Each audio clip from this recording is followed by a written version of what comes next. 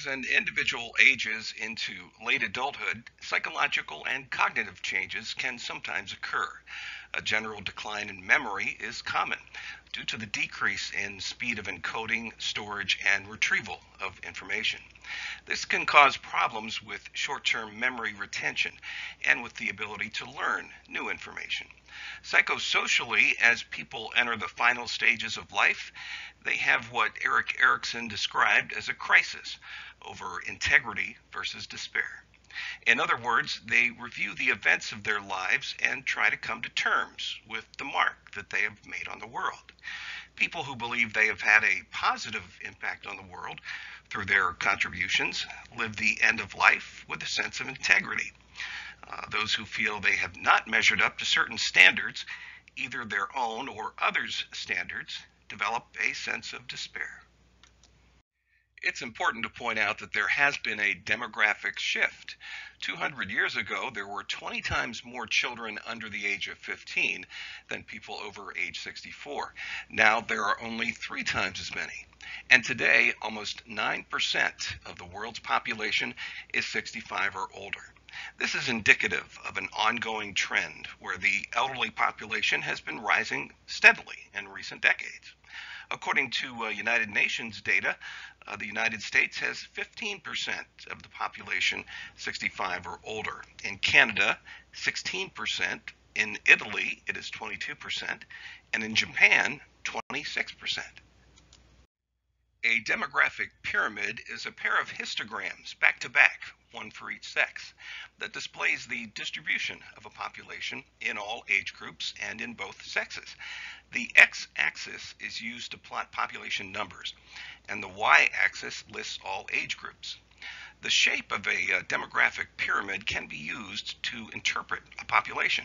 For example, a pyramid with a very wide base and a narrow top section suggests a population with both high fertility and death rates, whereas a pyramid with a wider top half and a narrower base would suggest an aging population with low fertility rates.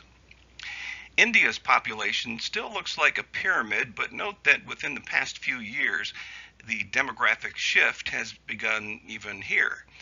There are fewer children under 5 than in the 3 higher age groups.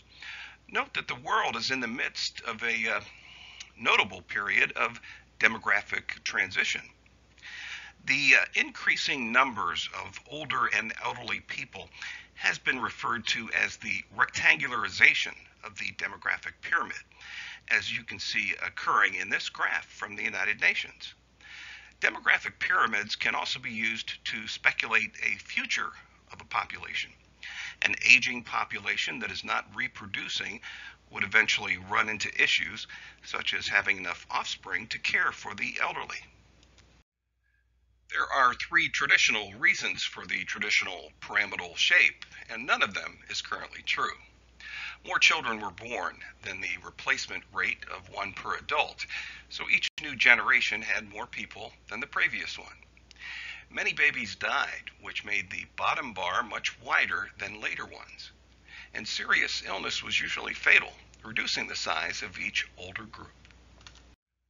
Most studies of the elderly thus far have classified elderly adults into just one group.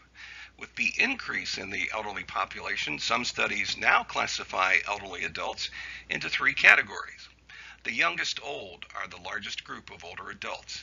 They're healthy, active, financially secure, and independent. The old suffer losses in body, mind, or social support, but they care for themselves.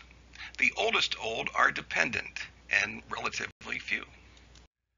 There are several theories of aging. First is the wear and tear theory. It's a view of aging as a process by which the body wears out because of the passage of time and exposure to environmental stressors. The body simply suffers from overuse, weather, harmful food, pollution, and radiation. This theory has been discounted by evidence from calorie restriction. This is the practice of limiting dietary energy intake while consuming sufficient quantities of vitamins, minerals, and other important nutrients for the purpose of improving health and slowing down the aging process. There's the genetic theory, where the species has a maximum lifespan, or a genetic clock. There's also the cellular aging theory, which focuses on ways molecules and cells are affected by aging. The Hayflick limit is the number of times a human cell is capable of dividing into two new cells. The limit for most human cells is approximately 50 divisions, an indication that the lifespan is limited by our genetic program. Telomeres, it refers to the area of the tips of each chromosome that is reduced a tiny amount as time passes. By the end of life, the telomeres are very short. Researchers at Stanford University discovered a modified RNA that encodes a telomere extending protein to cultured human cells. Now, this was one study, but researchers believe the study is a first step toward development of telomere extension to improve cell therapies and to possibly treat disorders of aging in humans, thus turning back the clock. Telomeres have been compared with the plastic tips on shoelaces because they keep chromosome ends from fraying and sticking together, which would destroy or scramble an organism's genetic information.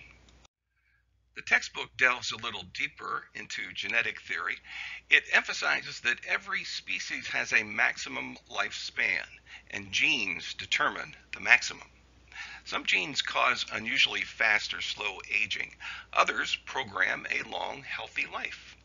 And two alleles of the APOE gene are found in 12% of men in their 70s, but death is more common in the 88% without it. Moving on to the next section of the lecture, there's a form of prejudice called ageism. Ageism involves stereotyping and discriminating against individuals or groups on the basis of their age.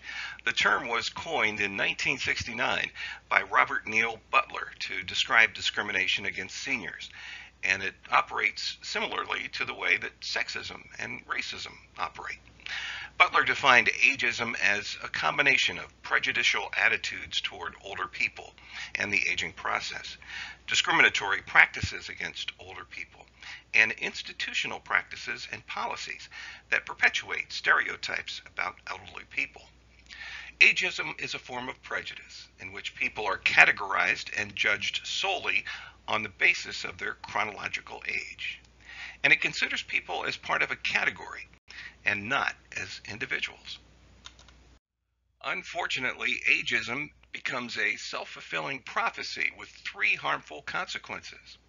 If younger adults treat older people as if they are frail and confused, that treatment itself makes the elderly become more dependent. If professionals believe that the norms for young adults should apply to everyone, they may try to make older people behave as younger adults do. If they fail, they give up. If older adults themselves focus on what they have lost instead of what they have gained, they lose the joy of old age. It's time to take a look at the facts. Illness and disability are facts of life, not simply the result of aging. Recognition of the reality of primary and secondary aging is needed so that health can be protected. Primary aging is the gradual and presently inevitable process of bodily deterioration that takes place throughout life. Secondary aging processes result from disease and poor health practices. We hope that advancing medical technology and medical knowledge will move the known and understood aspects of primary aging into the secondary aging category as rapidly as possible. Research on age-related attitudes in the United States consistently finds that negative attitudes exceed positive attitudes toward older people. According to the World Health Organization, the most socially acceptable prejudice in the world is ageism, but it comes at a cost. The stereotypes, discrimination, and devaluing of the elderly seen in ageism can have significant effects on the elderly, affecting their self-esteem, emotional well-being, and behavior. Old age is a risk factor for depression caused by such prejudice. When people are prejudiced against the elderly and then become old themselves, their anti-elderly prejudice turns inward, causing depression. Research has found that people who hold more ageist attitudes or negative age-related stereotypes are more likely to face higher rates of depression as they get older. Old age depression results in the over 65 population having one of the highest rates of suicide. Nothing has been demonstrated to slow or reverse the primary aging process in humans. Instead, the factors that are known to affect longevity do so by their influence on disease development, which is part of secondary aging. Preventative strategies against secondary aging are aimed at maintaining health and functional capacity and rectangularizing the demographic pyramid. Physical exercise and adequate sleep are the foundation for wellness. Older adults spend more time in bed, take longer to fall asleep, and wake frequently. And elders feel less tired than young adults when on their own schedule. Exercise. Older people exercise less than younger adults do. Most exercise classes, team sports, and equipment are designed for the young. Movement of any kind is better than sitting still, and regular exercise can compress morbidity. Muscles stiffen and atrophy, making exercise more difficult, and accommodation to disability may be needed. Elder speak is a condescending way of speaking to older adults that resembles baby talk, with simple and short sentences, exaggerated emphasis, repetition, and a slower rate and higher pitch than normal speech. Some examples are, oh honey bun, you want to go to bed, don't you? Or, is our tummy hungry for some foodie? Although it's not intended, it's irritating, degrading, and patronizing. It contributes to depersonalization, using inappropriate terms of endearment instead of names that can cause you to think in a vague way about the person with whom you're speaking, and make it easier to forget that he or she is an individual with a unique personality and specific preferences. One of the best ways for family caregivers and professional caregivers to refrain from using elder speak is to focus on an older adult's strengths rather than their weaknesses. Also keep in mind that no matter how much an aging loved one may decline physically or mentally, they are still an adult. A good rule of thumb is to interact with all elders in the way you would want to be treated if the tables were turned. Selective optimization with compensation is a strategy for improving health and well-being in older adults and a model for successful aging. It's recommended that seniors select and optimize their best abilities and most intact functions while compensating for declines and losses. For example, an elderly person with fading eyesight who loves to sing could focus more time and attention on singing, perhaps by joining a new choir, while cutting back on time spent reading.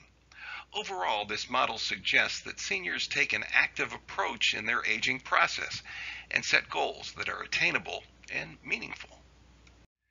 An example of selective optimization with compensation in late adulthood is driving. With age, reading road signs takes longer. Turning the head can become harder. Reaction time slows and night vision worsens. To compensate, many drive slowly and reduce driving in the dark. Older adults voluntarily choose to reduce their driving and will change their lifestyle. For example, older adults frequently report personal preference as the main reason to avoid traffic and rush hour. Self-report and objective measures of vision impairment are strongly associated with restricting driving at night while raining, driving in the rain or bad weather, and driving in unfamiliar places. Speed is crucial for many aspects of cognition, for example, memory, sensation, perception, and strategy, and may be the G, the intellectual ability that is the foundation of all other aspects of intelligence. Senescence reduces production of neurotransmitters. Neural fluid and volume of gray matter decrease. Myelination thins and cerebral blood circulates more slowly. White matter lesions are thought to result from tiny impairments in blood flow, and this increases the time it takes for a thought to be processed. Information processing in late adulthood changes in terms of input or sensing. Some information never reaches sensory memory in older people because the senses never detect the stimuli, and the brain automatically fills in missed sights and sounds. Most older people believe they see and hear whatever is important, but vital information may be distorted or lost without the person realizing it. Elderly people's underlying problem with sensory input may be the brain, senses, or both. When hearing fades, many older people avoid social interaction. Not so for Don Shula, former head coach of the Miami Dolphins, who led his team to 2 Super Bowl victories. He kept his players fighting, often surging ahead from behind. And here he proudly displays his hearing aid. Memory is another part of information processing that may be affected in late adulthood. Also, there may be a stereotype threat due to ageism, as we earlier discussed. If older people suspect their memories are fading, the anxiety itself impairs memory. And 2 things can happen. There may be source amnesia, forgetting the origin of a fact, idea, or conversation. And prospective memory may be affected in that one may have difficulty remembering to do something in the future. Output is another area of information processing in late adulthood that may be affected. In daily life, output is usually verbal, and the output on cognitive tests may not accurately reflect the ability in old age. Something called ecological validity needs to be considered by researchers. It's the idea that cognition should be measured in natural settings and schedules. Cognition should be measured in settings that are as realistic as possible. Abilities measured should be those that are needed in real life. In the next section, we discuss neurocognitive disorders. The rate of neurocognitive disorders increases with every decade after age 60. However, ageism and ageist terms distort and exaggerate that fact.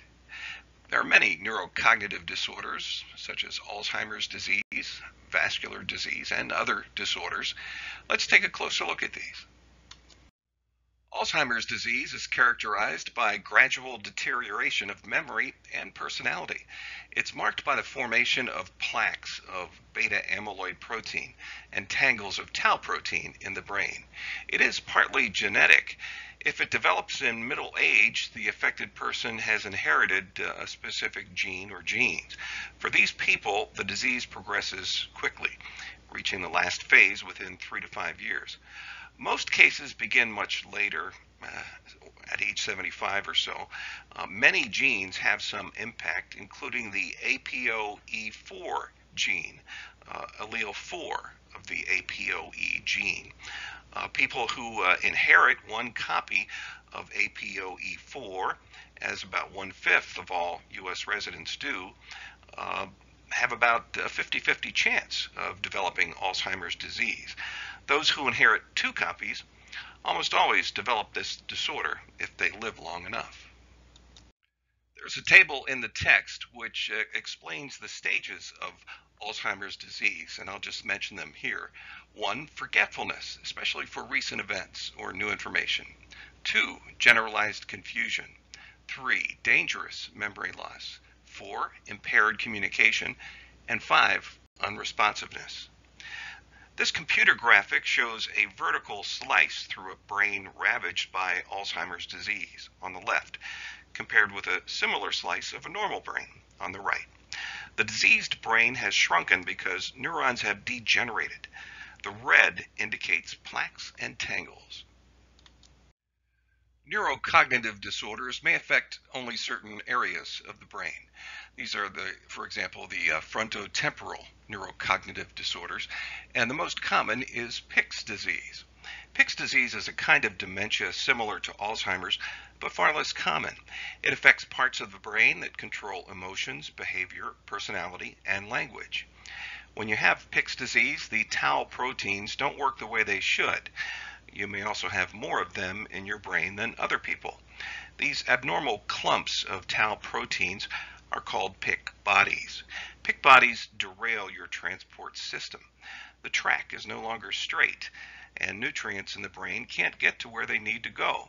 This causes brain damage that can't be reversed. Differentiating between types of dementia can be difficult. Alzheimer's disease, the most common cause of dementia, can be distinguished from frontotemporal lobe dementia, like Pick's disease, because memory loss is one of the first notable symptoms of Alzheimer's. Frontal lobe dementia is not usually associated with memory loss in its early stages. Speech problems appear first, such as hesitant speech, difficulty articulating, stuttering, and ungrammatical speech. The symptoms of Pick's disease fall into two broad categories: difficulties with language and behavioral changes. Unlike other dementias, such as Alzheimer's disease, memory is not affected until the disease has become quite advanced. The frontal lobe of the brain, which is located behind the forehead, helps control an individual's impulses and behavior. As Pick's disease shrinks and otherwise damages this part of the brain, the person gradually develops a lack of social tact. They can become completely uninhibited in their behavior as they lose their sense of what is and what is not appropriate. Vascular disease can affect neurocognitive functioning, and here we are referring to stroke, a temporary obstruction or bleeding of a brain blood vessel. Strokes happen mainly in one of two ways. Either there is a blood clot or plaque that blocks an artery in the brain, or a blood vessel in the brain breaks, causing a bleed in the brain. This stops blood from getting through, stopping the delivery of oxygen and nutrients. Parkinson's disease is another disorder. It does not always lead to dementia. It does start with rigidity or tremor of the muscles as neurons that produce dopamine degenerate. Younger adults with Parkinson's disease may avoid dementia for years. Older people develop dementia sooner. Another disorder is Lewy body disease. It's named after the round deposits of protein called Lewy bodies in the neuron. They are numerous and dispersed throughout the brain. Motor movements and cognition are impacted, and the main symptom is a loss of inhibition.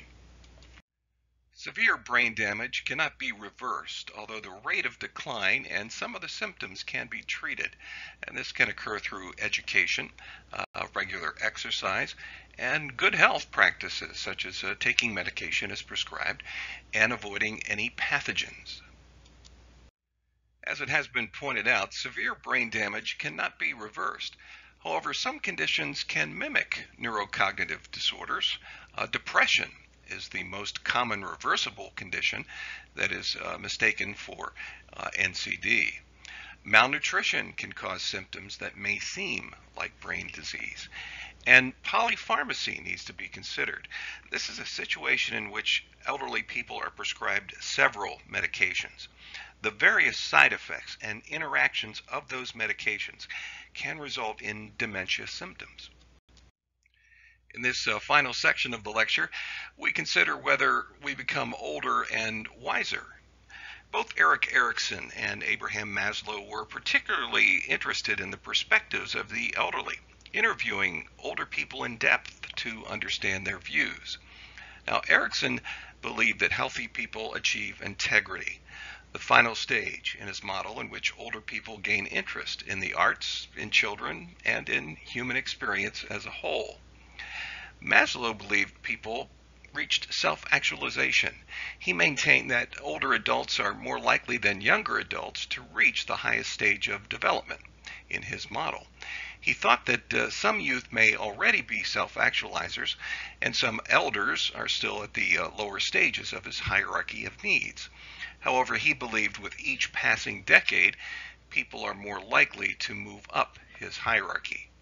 Self-actualization is the final stage in Maslow's hierarchy of needs, and it's characterized by aesthetic, creative, philosophical, and spiritual understanding. Aesthetic sense and creativity do not diminish late in life.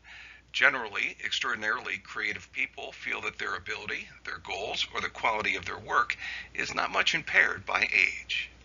A life review is an important aspect of this developmental period, according to Erik Erikson. A life review is a natural process in which a person brings segments of his or her life together to make a whole picture that is understood and has meaning for that person. Erikson viewed a life review or reminiscence as vital to the task of stage 8, the stage associated with old age. A life review can help older individuals acquire ego integrity and avoid despair. A life review, according to Erikson, can help create an acceptance of one's one and only life cycle with few or no regrets. Depending on the culture, aging can be seen as an undesirable phenomenon or as an accumulation of wisdom and respect. Many of the oldest men in Mali, like this imam, are revered. Unfortunately, Mali has experienced violent civil wars and 2 national coups in recent years, perhaps because 75% of the male population is under 30 and less than 2% is over age 70. While countries like the United States focus more on independent care, other cultures place greater emphasis on respect and family care for the elderly. In contrast to the United States, many countries view elderly citizens, especially men, in very high regard. Traditional values demand honor and respect for older people, who are considered to be wiser from experience. In China, several studies have noted the deference and respect to one's parents and ancestors in all things.